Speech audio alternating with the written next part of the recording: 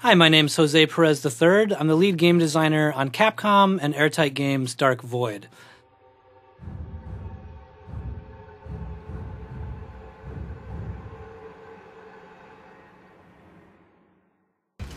So at Airtight Games, one of the things that we've always really wanted to do is we've wanted to take a kind of ground-based combat that you find in a lot of different games, from Gears of War to Halo, and we've always wanted to combine that with aerial combat, and we want to do that in a way that's really interesting and never been done before. So we thought about a lot of different ways we could do that, and we went from the straight, like, you could jump out of your plane and parachute down to the ground stuff, and we played with that for a while, and it was pretty fun, but there was still always this weird thing where you'd be out in the middle of nowhere, you'd jump out of your plane, or your UFO as it is in this game, and you kind of land on the ground, and all of a sudden you're stuck way out in the middle of nowhere, and how do you get around?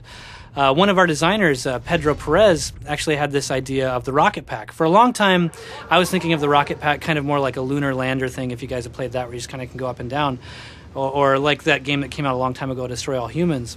But Pedro really gravitated towards this idea of, what if we took all of the mechanics that we had for our UFOs in that flight, and we applied it to the player.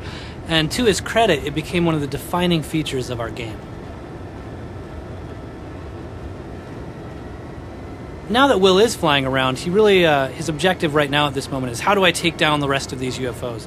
From this point, you could go back into a hover state, so you do have the ability to kind of hover around, and you could try to pick at them with any guns that you have in your arsenal, from a machine gun to a rocket launcher or whatever. But because he hasn't upgraded his pack to a point to where he can shoot these UFOs yet, in order to take these guys down, he needs to actually hijack one of these vehicles and use it against them. So with the simple press of a button, you land on the UFO. This isn't a quick time event or anything. You're still in control of your character, so left or right will move you around the UFO. And you need to trick this center gun and find a way to rip off this back paneling, which messes up some of the circuitry and opens up that hatch in the middle. From this point, you jump in. You've got a little struggle to steal the Watcher's gun. You shoot him in his head, and now the UFO is actually yours. And from here, we get back to our heritage again, to a game that we all worked on called Crimson Skies. So we're taking a lot of that knowledge and we're applying it here. So if you've played Crimson Skies before, you really know how this stuff works. You've got a bunch of different special moves that you can do in it, and you really, a great sense of flight. It's definitely difficult to build these really big worlds for flight spaces and then have the on-ground stuff. But we think that our art team and our programming team has really done a good job of maintaining the quality level, whether you're in the air doing this vehicular combat or you're on the ground doing more of that cover-based third-person shooter combat.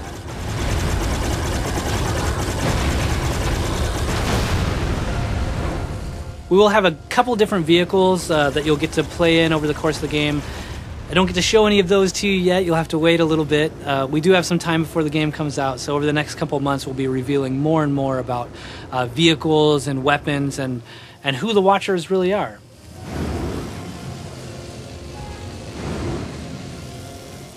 At any point during the game, if your UFO starts to take a lot of damage, you can simply bail out of it, kick back on your rocket pack, and grab another UFO. So we don't have repair stations or anything like that. You really just have to be nimble and say, do I really want to push this to the limit and see how long I can stay in this UFO? Or do I want to jump out and grab another one that's a little more fresh?